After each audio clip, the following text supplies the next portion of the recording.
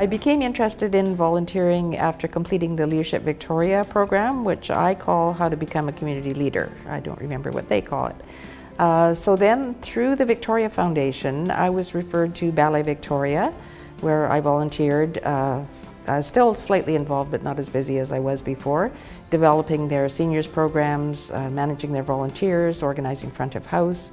And that was a new arts experience for me because I'd never done anything in the arts before. And because Ballet Victoria works with the symphony, then I became interested in the symphony after hearing them, and I thought, I need to know more about that. So I applied to the symphony and said, here I am, what can I do for you? And they needed a merchandise coordinator for their front of house sales, to get the chocolate bars and the tea and the raffle tickets to the theater, away from the theater, keep the records, that kind of thing. I'm a prostate cancer survivor. The urologist that was treating me, Dr. Gary Steinhoff, he recommended that my wife and I go to the Island Prostate Center for some counseling. I got very good advice from the Prostate Center, and as it turned out, there was an opportunity to join the board of directors of the Island Prostate Center.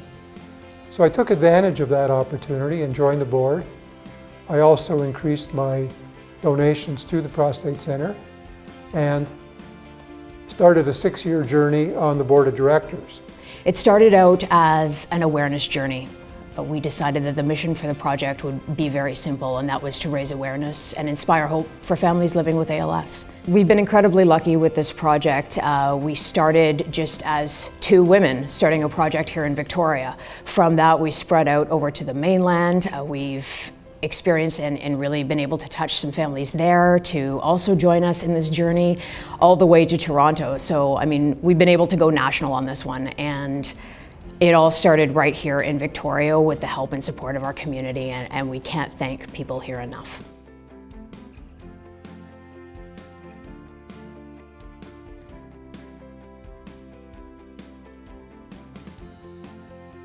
The Zonta Club of Victoria is part of Zonta International. It's a global service organization that has the mission to advance the status of women worldwide. And we do that through service and advocacy. So here in Victoria, our club has been going strong since 1968. We've worked with local organizations to build towards that goal of global equality for women and girls. And through our work with the Pearson College, it's actually had a ripple effect. And sometimes when you get frustrated and you're thinking, are we getting anywhere? All you have to do is talk to these students and you realize you are making a difference. I'm humbled to be here today recognizing the organization of Saint Baptist and be nominated by the Victoria Women's Transition House for this award. Today we realize that they really are the unsung heroes. It's organizations like them that are offering aid and support to the marginalized and the oppressed here in the Victoria area.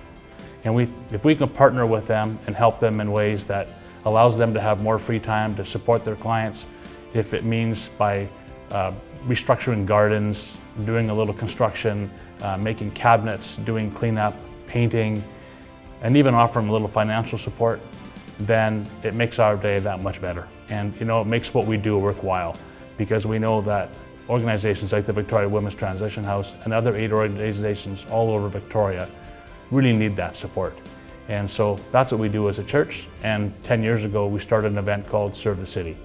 And on Serve the City Days, we call it our church of a congregation of over 700 to go out and support local organizations all over town. PECSF is unique because it was started in 1965 by government employees who really wanted to make a difference in their local communities. And over 50 years later, we're still around, and to date, over 45 million has been raised by those BC public servants. And that's something that I know I'm really proud to represent. We actually create pools of local programs that BC public servants can choose to donate to if there isn't one specific organization that they're really feeling strong about. Those organizations apply for funding on a 3-year cycle, and once approved, we vet them on an annual basis.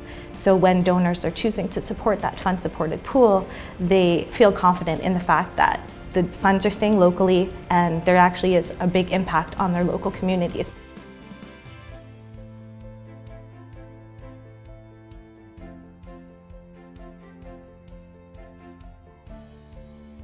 We are pleased to have been named for this award thanks to Our Place. We've worked closely with them in the past few years. Stantec is about to celebrate its 4th Stantec in the Community Day.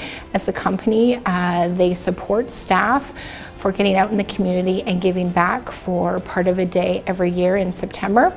We have been able to combine and work with organizations such as Our Place and United Way in finding local organizations that need some help. I think people know about a lot of the big events, but what they don't know about are the dozens and dozens and scores of events that you wouldn't associate the Times Colonist with. We sponsor a ton of stuff. You go in your closet and you can be just about certain that you're going to have a t-shirt with the Times Colonist logo on it somewhere. I would agree with that. The TC on an annual basis puts about $3 million into the community in terms of no-charge lineage and cash to support causes big and small. About 150 charitable organizations every year receive lineage from the Times Colonist to help promote their event. Thank you ads to their sponsors, ads before their event to actually drive ticket sales and put bums in seats. We thank the Times Colonist readers because they're great at taking instruction and actually registering for these events and coming out to support the great charities in Victoria. Maximus Canada is the presenting partner, founder, and organizer of the Urban City Challenge. The Urban City Challenge is a downtown adventure race here in Victoria, BC, and all proceeds go to benefit the Island Prostate Centre. Now, our competitors, our racers, they fundraise to raise money for our charity, and to help encourage them and kind of motivate them to do best they can, a few years ago we introduced a fundraising incentives component. So a team that does better in fundraising can do better in the race. The more they fundraise, the more incentives they can get. So we've tried to mesh these two together to make a holistic event. As we say, your first challenge isn't on the race day, your first challenge is fundraising. And once you've kind of met that challenge, you'll be well placed to tackle the challenges on a race day.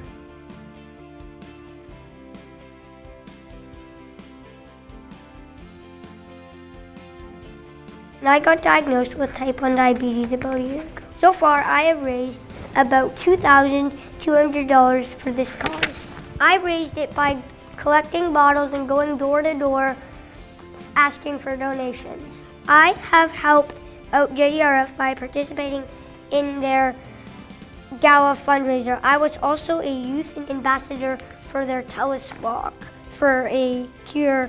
My team of about 15 people all came out to support JDRF.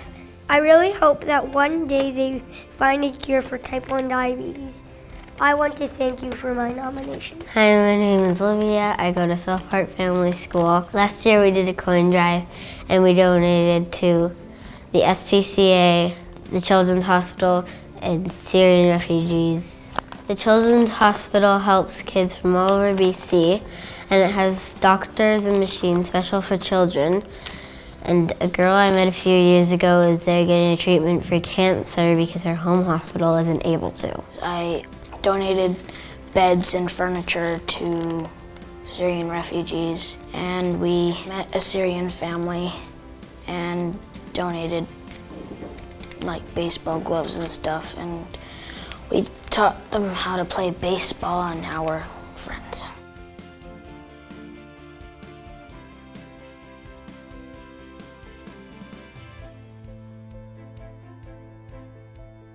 I'm from Edward Mill Community School.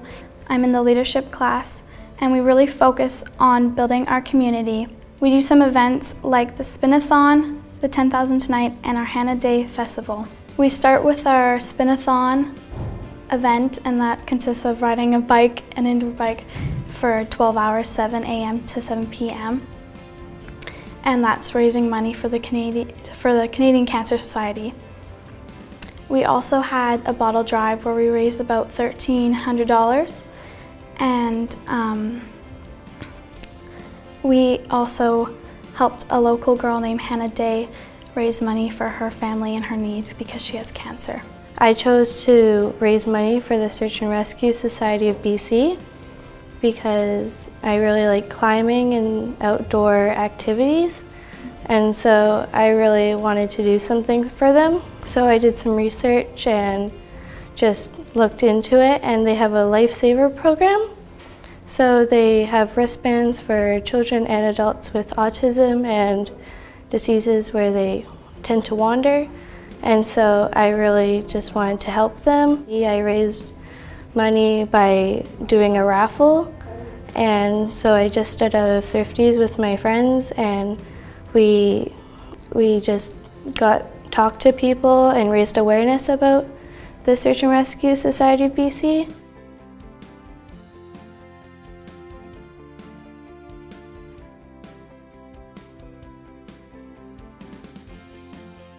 I've been sort of connected with the museum for a long time, like about 30 years perhaps. I was president of the Friends twice, with 10 years between the two terms, so that makes quite a long time.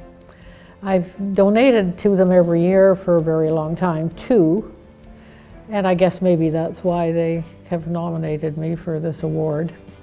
I reorganized the Friends when I was there, and they were not a very viable organization, and then they ended up being so, and things have progressed from there. But I haven't had anything active to do with them for years. Apart from that though, I've been involved in community service of one sort or another since I was 14. It's something which I hope more people will start to do, because we need volunteers in all sorts of areas. When I moved to Victoria, I asked a colleague to help me find a charity where I could in fact contribute and volunteer. I wanted to give back to the community, particularly this wonderful community where I was now beginning to live. She introduced me to the Canadian College of Performing Arts. This is a private, non-profit, national college that trains students who come from across Canada and in fact come from international destinations. I truly felt like I was in heaven when I found this group and had the opportunity to work with an extraordinary board, really committed volunteers, and of course these high energy, talented, magnificent students. At this college, I've been the board chair for 2 years, and I've been on the board for 6 years. It's a college where you can do anything and contribute everywhere. And if you have the passion for the arts and the organization as I do, it's a pleasure to be part of it. Team for Hope is a non-profit society that raises money for research in helping families with neuroblastoma. We're a fundraising team that is a running team, and we raise money through different events that we hold both here in Victoria and in Saskatchewan, where we have a chapter. Our events here in Victoria are Handbags for Hope, which is a night out for the ladies that come and go shopping, and we have over 700 different handbags that they come for. And then our other event is Touch a Truck, which is a family event out at Panorama Rec Center, which comes out and kids get to climb and honk the horn and have fun at Touch a Truck.